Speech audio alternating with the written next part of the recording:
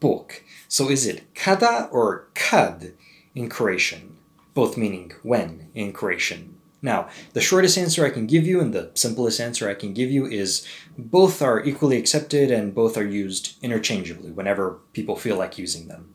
Now, a technical answer is kada is considered the standard form of the word when in Croatian.